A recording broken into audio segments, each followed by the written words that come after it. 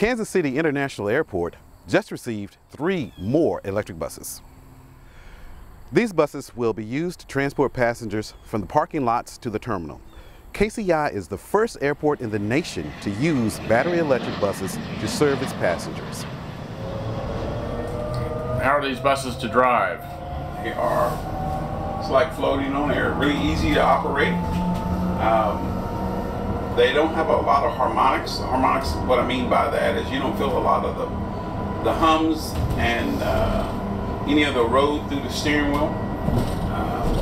There's no transmission, there's no rear end, so there's no shifting, there's no clicking and popping.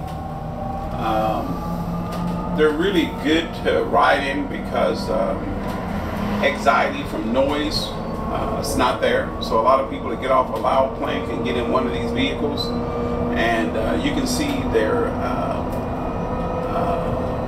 levels of relaxing really show up when they get on the bus after being on a loud plane, humming in their ears, and then they get on this, and this thing's almost silent. And usually you don't see as much driver fatigue on these.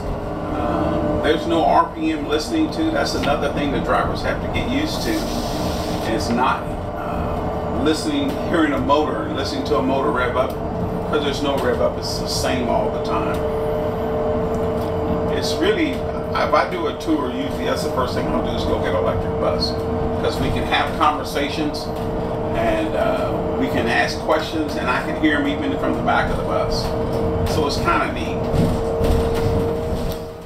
The aviation department now has a total of 7 electric buses to transport passengers. KCI first began adding alternative fuel buses in 1997, which reduced both fuel cost and vehicle emissions.